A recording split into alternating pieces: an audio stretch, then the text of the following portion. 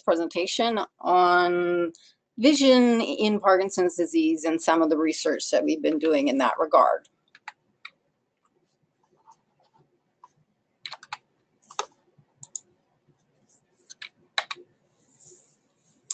So I probably don't have to tell this audience that Parkinson's disease is a neurodegenerative disorder predominantly affecting dopamine-producing neurons.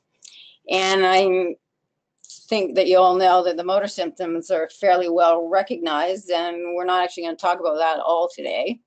What we are going to talk about are some of the non-motor aspects.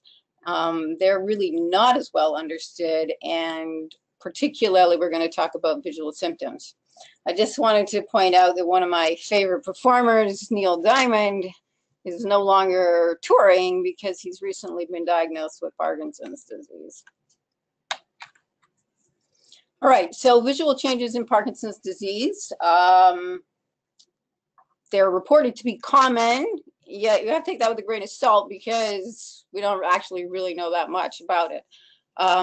So visual acuity is what we measure when we show you the eye chart. And there's often t-shirts around, you know, and I've made up one specifically for you. Vision is often decreased in PD. So why is visual acuity decreased? Could be because of dry eye. That's a common thing in Parkinson's, and dry eye causes or can cause reduced vision. There are retinal changes in Parkinson's disease, and that can cause reduced vision. And there are eye movement abnormalities in Parkinson's disease, which can also cause reduced vision. The other thing that is reduced is our ability to perceive contrast. So I've got a demonstration here of two pictures. This one is fairly clear, and the other one looks like somebody put a haze over top of it. This is what we're talking about with reduced ability to perceive contrast. It is the fine details that are most effective, and interestingly, it improves with L-DOPA. So presumably it's related to the dopamine problem. We also have alterations in the blink pattern. This is really a motor symptom, but it has visual consequences, so we're going to talk about it here as well. What happens is you have a decreased blink rate, which leads to an abnormal tear film, which leads to dry eye, which leads to decreased vision. Color vision changes have been observed, and usually what happens is people feel they have blurred vision for colored stimuli. This is being determined to be related to the retinal changes to the extent that we understand it, because like many of these things, we don't understand it particularly well.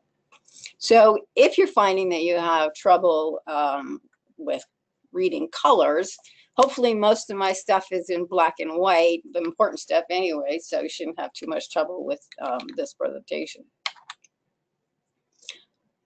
The retinal changes. So what we have here is a picture of an eye, and this layer here is the one we call the retina, and it is sensitive to light, and what it does is it takes the light and creates an electrical signal, and that signal goes down the optic nerve to the brain. There are dopaminergic cells in the retina, so you can imagine like all the rest of the dopaminergic cells, they can be affected in the eye as well. And that in turn affects the electrical signals that come out of the eye. Now we measure this with something called an electroretinogram. So we put electrodes on the outside of the eye and we measure a waveform, an electrical waveform when you send a flash of light to the eye. And what happens is this B wave is reduced in Parkinson's disease. And the B wave is actually generated by, among other things, the dopaminergic cells. So it makes sense that that would happen. The other thing that happens is there are actually changes in the visually evoked potential. So this signal comes from the eye, goes down the optic nerve through some other pathways and gets to what we call the visual cortex. And that's kind of where your brain sees things. And we can also measure the electrical signals coming from this area in the brain. It's like measuring brain waves. And so we put electrodes on the skull, on the outside, and again, we send a flash of light or a checkerboard pattern as a stimulus to the eye, and we measure the output, which are these waves. And again, in Parkinson's disease, they've been found to be reduced. The pupil can be affected in Parkinson's disease. Generally speaking, it is larger and slower to respond. It may be asymmetrical, so you have one pupil actually bigger than the other one. What this amounts to is, you can imagine if your pupil is larger, lets in more light, so you may find that you have light sensitivity or glare. The same thing with the slower responses. If all of a sudden you have a bright light, it takes you longer for the pupil to respond, and you have light sensitivity. What I've studied for a large portion of my career is eye movements. And today I'm going to talk about the eye movements that are abnormal in Parkinson's disease. Listed here, we call them saccades, pursuits, and vergence, and I'm going to explain what those are. There are a few other eye movements, but we're not going to talk about those ones today. So saccades are the very fast eye movements that you make when you look from one object to the other. And in fact, they are the fastest eye movement, the fastest movements that the human body actually makes. And we use them to look around our environment. So if you look at this blue dot, and while you're looking at the blue dot, you will find that it's hard to read the stuff above and below it. All right, so our clearest vision is exactly what we're looking at. And so in order to sample our environment, we have to look around it. And we look from one place to the other, and we use saccades to do that. So in Parkinson's disease, what happens is that they are slower and smaller than they're supposed to be. So it takes you longer to get from A to B. Also, you don't always make it all the way there in one shot. So you may have to take, because they're smaller, you get halfway there and then halfway again, and finally you make it to the target. You can imagine that makes life just a little bit easy, a little bit harder to be looking around if you're not getting where you want to go in the first place. The second kind of eye movements that are affected in Parkinson's disease are what we call pursuit eye movements. And what these are for is to allow us to follow a moving target. And if our eye doesn't follow the moving target accurately, the target becomes blurred. So that's exactly what happens in Parkinson's disease, is that there is a mismatch between the target motion and the eye motion. So the eye is not keeping up with the target, gets behind, and then has to play catch up. And the consequence is that we don't see the target as well. The final system that I'm going to talk about today, and I'm going to spend basically the rest of the talk on this, is what we call the vergence system. And this system acts to turn the eyes in and out. So when we look at an object far away, our two eyes are basically pointed straight ahead. When we look at an object closer to us, we now have to turn the eyes in order for both of them to be pointing at the target. And the closer you go, the more you have to turn the eye in. Of course, when you go back to look up far, they turn out. And back in when you look at something close. Now, if this system fails, what can end up is you end up with one eye turning in and the other one basically staying out. And that often results in double vision. The other thing, less dramatic than double vision, is that if there's stress on the vergence system, all right, so we can actually turn the eye in, but it's hard work to do that, the result is eye strain. So just here is a list of the visual symptoms in Parkinson's disease. So blurred vision, we talked about that. Eye strain, we talked about. Double vision, we talked about.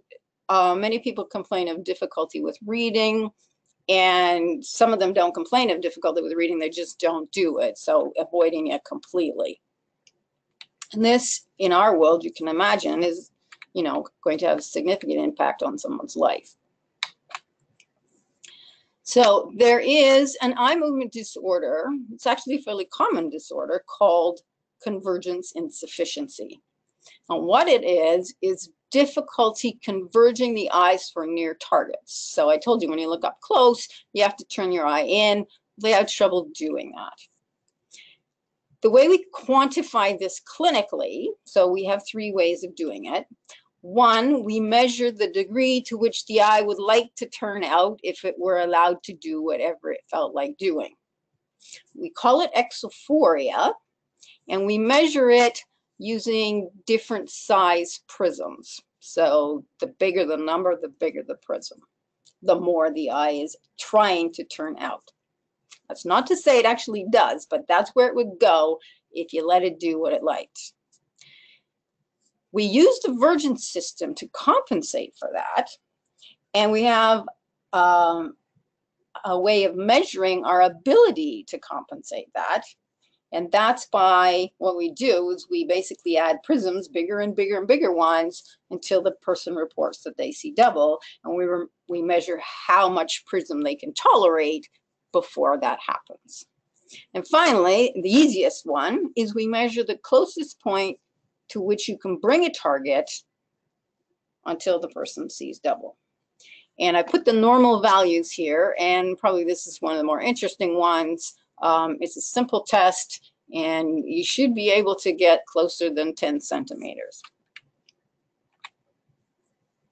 Now, convergence insufficiency in people without Parkinson's disease, we know is relatively easily treated with eye exercises.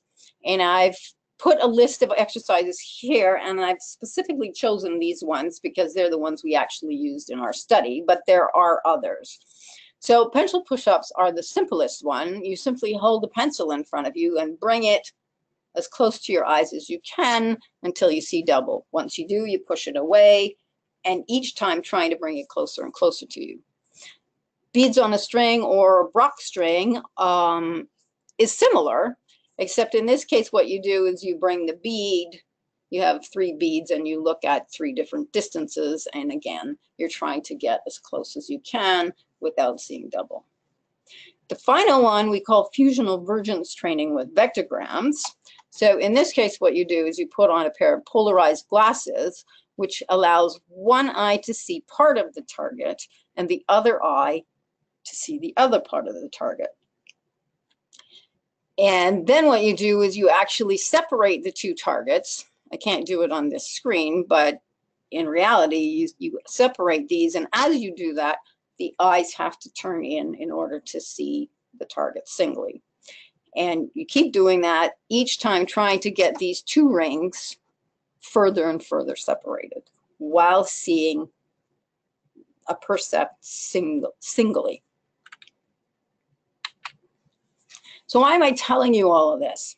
Well, convergence insufficiency symptoms include eye strain, headache, blurred vision, fatigue or sleepiness when reading, difficulty concentrating while reading, double vision, and avoidance of reading. Almost all of these symptoms are the same as the common vision symptoms in Parkinson's disease.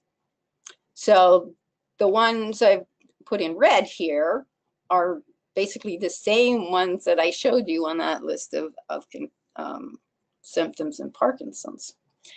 Now, in Parkinson's, we know that fatigue is an issue.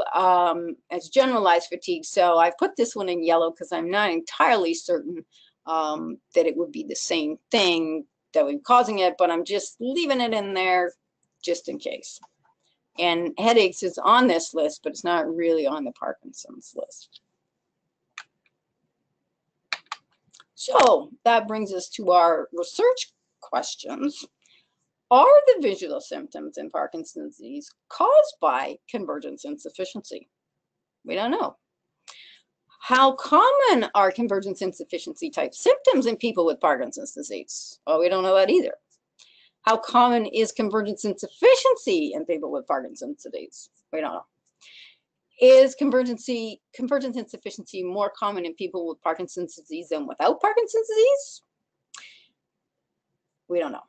Can convergence insufficiency be treated with eye exercises in people with Parkinson's disease like it can be in people without Parkinson's disease? Now, if the answer to, all of these things was yes, and we could actually treat it, then we have opportunity to make a difference in people's lives, presumably. And we need to be able to make a difference in their lives, because to do these exercises is annoying and boring and takes a bit of effort. So there's got to be something in the end that makes it worth doing. Otherwise, it becomes a bit pointless. So what is actually known? Well, convergence insufficiency has been described as being common in Parkinson's disease, but there's been no data actually supporting that claim. So there's a little bit, but not very much. And we know nothing about whether or not convergence insufficiency could actually be treated in Parkinson's disease, because if it's actually a neurological function, perhaps, working at it, which is exercising, might not do anything. On the other hand, generalized exercise seems to be helpful in Parkinson's disease, and so possibly these exercises would work as well. So with this kind of background, we set out to do some studies. And so far, we've published 3 papers on the subject, one on convergence insufficiency symptoms in Parkinson's disease, one on the diagnosis in Parkinson's disease, and a couple of case reports on actually trying to treat it. So there's something called the Convergence Insufficiency Symptom Survey, and it's a list of 15 questions about basically symptoms that we would imagine would be an issue in convergence insufficiency. So do your eyes feel tired when reading? Do they feel uncomfortable? Do you get headaches? Do you feel sleepy? Basically addressing all of those symptoms that we just measured, or I just mentioned. The CISS 15 was actually designed as an outcome measure to see whether eye exercises worked in children. And all of the people that, when it was designed for people that you already knew that they had convergence insufficiency. We're using it in a little different manner here. We're trying to use it as a more of a diagnostic test. Now, it hasn't been validated for that purpose, but it's the only one out there, so that's why we used it. We recruited from the Montreal General and the University of Montreal Hospitals neurology and movement disorders clinics. And what we did is we reviewed their charts, and we had 753 of them. We excluded persons with binocular dysfunction, ocular pathology, other neurodegenerative diseases, and systemic diseases known to affect vision. Once we did that, we ended up with 300 participants who were over 50 years of age that had Parkinson's disease. We then recruited 300 age-matched controls, and we administered phone surveys to all 600 people. We started out with the Adult Lifestyles Function Interview, which actually is a phone version of the mini mental state exam, and they were excluded if their scores were less than 14. So in this case, you'd like to have a big score. We ask ocular history questions, and we ask general health questions. Again, those were, so these first three here, we were really, again, trying to eliminate these kinds of things that we may have not caught from the chart review. And then we administered the Convergence Insufficiency Symptom Survey. So in this case, what the participants did is they rated the frequency of each of those questions like I showed you as never, not often, sometimes, fairly often, or always. And depending on what their answer was, you gave them a score from 0 to 4, and you add up their total score. And if you get a score of 21 or greater, it's considered to be indicative of having or potentially having convergence insufficiency, or at least convergence insufficiency type symptoms. We ended up with 87 Parkinson's individuals and 94 non-Parkinson's individuals who reported ocular diagnosis in those questionnaires. We removed them from our main analysis, but we decided not to throw the data out entirely, and we analyzed them separately. And that turns out to have been a good thing. The most interesting information is here, and the nitty-gritty is kind of over here. So this is just to show you that we did a pretty good job of age matching. So here's the main analysis. These are this is the separate for the ones that had ocular diseases. The average duration of Parkinson's was 8 to 9 years. People with Parkinson's disease had more other diseases than non-Parkinson's disease participants. They were on more medications. They had lower ALFI scores, and they had higher average CISS scores. So in our main analysis, what we found, because what we were looking for is prevalence, so what we found was close to 30% of individuals with Parkinson's disease were reporting greater than 21 on the CISS. So that's a fair number, right? Like 30% of the Parkinson's population, where compared with only 7% if people didn't have Parkinson's disease. So it's a significant difference there. We also found that 39% of those with Parkinson's disease had greater than 21 on CISS if they had another ocular diagnosis. And the numbers increased for people without Parkinson's as well. So what this is suggesting is that something else going on here besides just convergence insufficiency.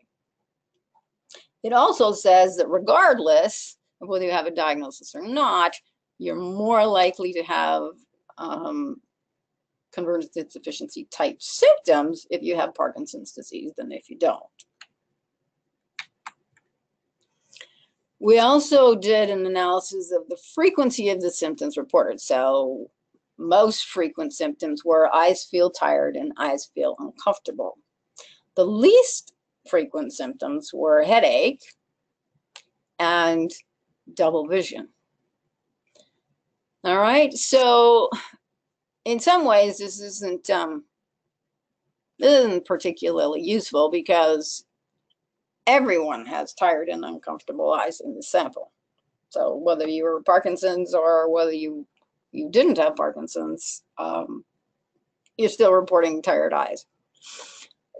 Notably, double vision, right? Double vision wasn't very high on the list. And so we probably can't be using double vision alone as a screening tool. So in summary, convergence insufficiency type symptoms are higher in Parkinson's than non-Parkinson's participants by 4 times. CI type symptoms are higher in participants with concurrent visual conditions than without, independent of whether or not they have Parkinson's. And this is approximately 1.6 times. It's a little harder to measure, so that's why I have the approximate in there. And CI type symptoms remain higher in Parkinson's than non-Parkinson's participants with concurrent visual conditions, and it's 2 times higher. So our conclusions, the first one is the CISS-15 is not specific to CI. It picks up other things. So we can't really use it as a diagnostic tool in that manner. We also found that having Parkinson's disease increases the risk of having CI type symptoms, and that double vision is not a particularly frequent symptom. So our recommendations from this are that healthcare practitioners caring for persons with Parkinson's disease should inquire about visual symptoms. And better yet, persons with Parkinson's disease should have comprehensive eye exams. You know, and that's a good idea anyway, because generally speaking, people with Parkinson's disease are older, and the older we get, the more likely it is that we are going to have other oculovisual problems. So from there, what we did is we offered complete eye examinations of all works, including eyeglass prescriptions, eye health checks, binocular vision assessments, to 80 participants from the previous study. So we had 300, and we did eye examination. We did complete eye examinations on 80 of those people with Parkinson's and 80 of the age-matched controls. In this case, they came in to the lab to have the examination done, and so we did the mini mental state exam. And in that case, the exclusion was less than a score of less than 24. We administered the CIS, and again, the score of greater than 21 was used as a cutoff for symptomatic. We had a specific criterion for whether or not we were going to diagnose the individual as having convergence insufficiency. So their near exophoria had to be 4 or more prism diopters greater than their far. So we measured their tendency for their eye to turn outward at far, we measured it near, and the difference between the two had to be 4 or more. Their near point of convergence, that's the closest point you can get until you see double, had to be greater than 6. And their PFE had to be, so their ability to compensate had to be 2 times their phoria. So their ability to compensate had to be twice the amount that the eye wanted to turn out, or at the very least a minimum of 15 prism diopters. And these are standard clinical criteria. And here are some of our results. So again, you see that we were reasonably well age matched. Again, the duration of Parkinson's disease was about 9 years. Again, the MMSE scores were lower in Parkinson's. The CISS scores were higher. The phorias were higher. Now, in this case, a low number would be a good thing. So the Parkinson's ones are showing more tendency for their eyes to want to turn out when they look at near. Their ability to keep their eyes lined up, all right, our measures of that, their ability to compensate is actually less. And the nearest point that they can bring their eyes in is on average greater. Now, these numbers are averages for all 80 of the Parkinson's individuals.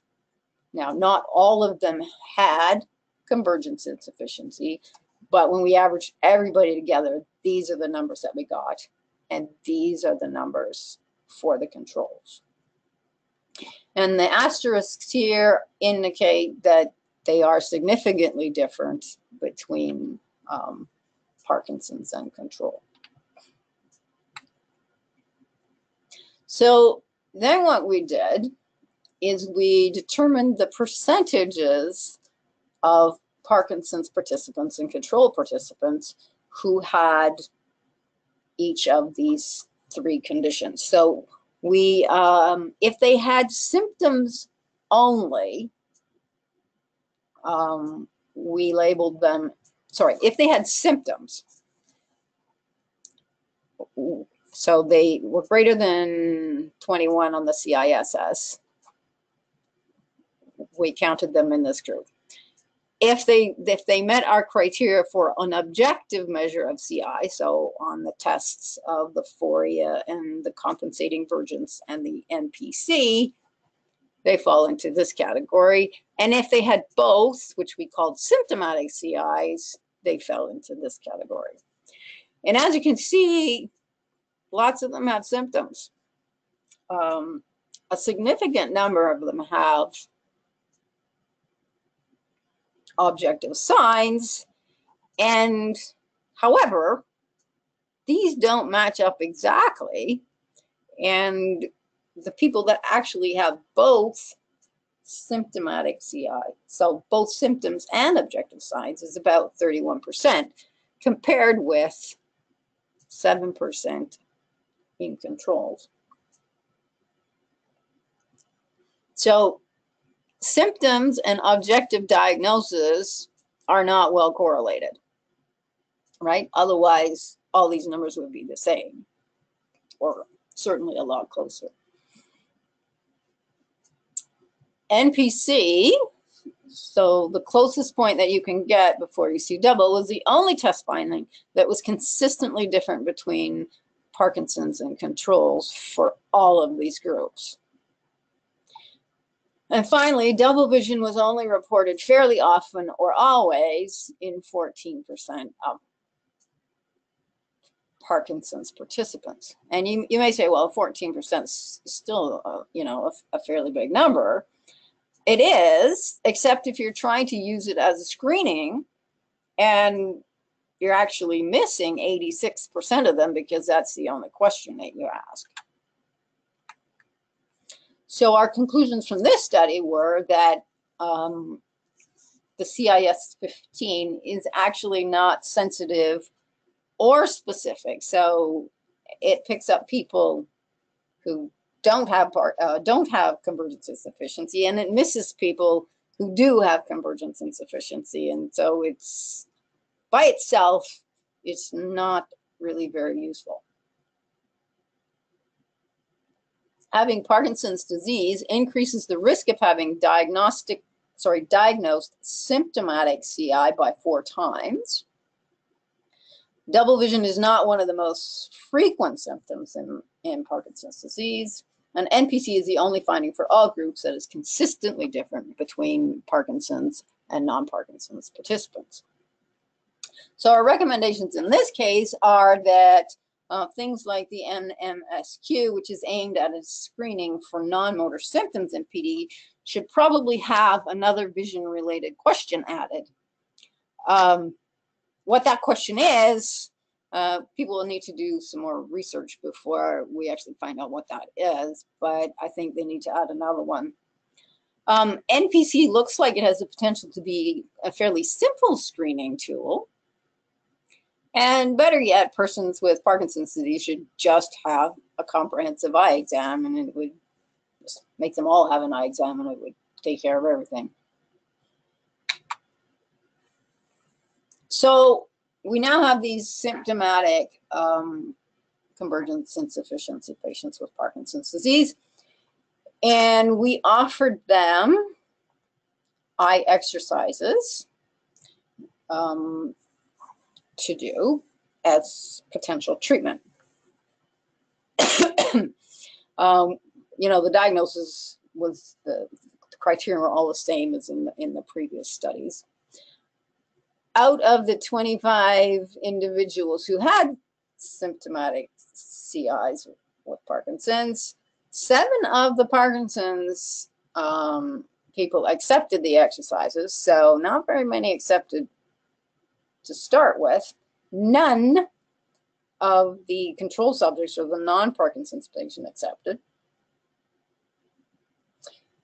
So You know, we started out with 754 people, and now we're down to 7. And we offered them home training. So remember those exercises I showed you before? So the pencil push-ups, the beads on a string, and the vectograms. We had them do that 10 minutes, for 10 minutes, 3 times a day, 5 days a week for 8 weeks. In retrospect, that was probably a lot, and maybe we would have had better compliance if we hadn't asked people to do so much in the first place. But when we started this, we wanted to make sure that if we didn't get an effect, it was because the exercises didn't work and not because we didn't do them enough. To encourage our participants, we contacted them by phone weekly to make sure they were doing okay and they understood the exercises and they knew what they had to do.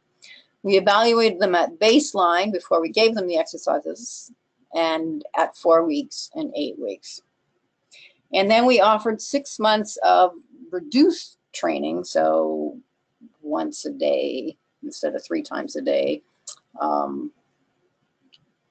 to anyone who had actually completed the initial training. But as you will see, there weren't that many of them. So in the end, only 2 of the 7 people who started the training completed it. 3 abandoned. 2 we just weren't able to contact. But the people who did complete the treatment,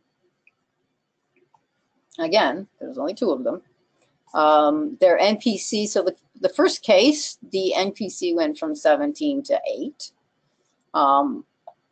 The compensating vergence went from 4 to 13. And the symptom score went from 33 to 19. The second case, kind of similar things. So the NPC went down, the PFE went up, and the symptom score went down. Perhaps more importantly, this gentleman could read so much better that he bought himself a tablet, and so that he could, you know, surf the internet. This individual was actually able to read newspapers after he completed the training, which he hadn't been able to do before that. So our initial data on using eye exercise as a treatment, they're quite encouraging. We seem to be able to make a difference. The home training protocol of this protocol was difficult for participants to complete, and many of them abandoned therapy, and that's a problem. The other thing that we noticed was that family support appears to be a significant factor in successful completion. So if you have somebody helping you and somebody encouraging you, they tend to be less likely to abandon and more likely to be able to get the exercises done. So then what happened is we had some circumstances which eventually resulted in the moving of the study from Montreal to Waterloo. And we have been recruiting from the Movement Disorders Research and Rehabilitation Center at Wilfrid Laurier University. So we now have 14 participants who have enrolled in the training. We still have a fair bit of dropout, so we still got like 50%, greater than 50% dropout. We had 8 individuals complete 1 month of training, and we had 6 individuals complete all 8 weeks. I think we still have a few more undergoing therapy at the moment, but as of December, these were the numbers that we had. We now have at least enough people that we can do some statistics on them, and we do find that we have a significant decrease in the NPC, which again is the closest distance you can focus before you see double. And we had a significant increase in the compensating vergence. And those are the 2 things that you're expecting to get. Unfortunately, we didn't have a significant finding for the symptoms, largely because they were really, really variable. So with only 6 people, it's not going to show up as a significant effect. So our conclusions are that eye exercises can improve eye coordination, at least in some persons with Parkinson's disease. So Parkinson's, put another way, Parkinson's disease is not a contraindication to trying to treat someone with a CI. And all of our participants who actually completed the training have shown some improvement. They will not have improved to the point where we would say, you know, they meet the clinical criteria for cured, but they have shown improvement. And in at least 3 of our cases, the effects have allowed the participants to resume reading. Compliance is a significant barrier to success, and family support appears to be a significant factor in successful completion. So our recommendations, after all of this, is that perhaps we need a more realistic definition of success. So if you can start to read again that you couldn't do before, I think that does affect your life significantly. But in our previous criterion, you would not have actually been considered a success because you don't meet all, you know, the numbers don't meet all the same thing. I think we need to look at alternative delivery models, and this is to try and, you know, increase compliance. Now, one thing about compliance is because we didn't know, if this was going to work or not, so we couldn't, you know, ethically really be saying, you know, if you do this, it's going to work, right? But I think we have enough evidence now that we, you know, we can say that we've seen the people that do it, it actually does work. So maybe some more encouragement that way would help our compliance as well. Another possible delivery method would be to incorporate it as a station in some other exercise program. And finally, a randomized clinical trial is necessary to, you know, finally determine the efficacy of treating convergence insufficiency in Parkinson's disease. And I think we probably provided enough evidence now that we could convince someone that it would be sensible to do a randomized trial at this point. Randomized trials, of course, are big and costly, and so nobody wants to fund it until you have some idea of whether it's useful or not. So back to our questions. Are the visual symptoms in Parkinson's disease caused by convergence insufficiency? Well, some of them are. Probably not all of them, but it looks like some of them are. How common are convergence insufficiency symptoms in people with Parkinson's disease? Well, as much as 54%. How common is convergence insufficiency? Well, it's 44%. And probably the big question here is convergence insufficiency more common in people with Parkinson's disease than without, and 4 times more, which is a lot. Can convergence insufficiency be treated with eye exercises in people like it can be without Parkinson's? Yes, in some people, but it's difficult to complete the treatment, and family support seems to be a big factor. So if so, does it make a difference to their lives? Well, we don't really know this yet, but we do know that it allowed 3 of our participants to read again, and for those 3 people, I think it did make a difference in their lives. Finally, I would like to acknowledge a long list of collaborators, a long list of institutions, and our funding sources. So the Canadian Institute for Health Research, the Canadian Optometric Education Trust Fund, and CAREC from the University of Montreal. Thank you. And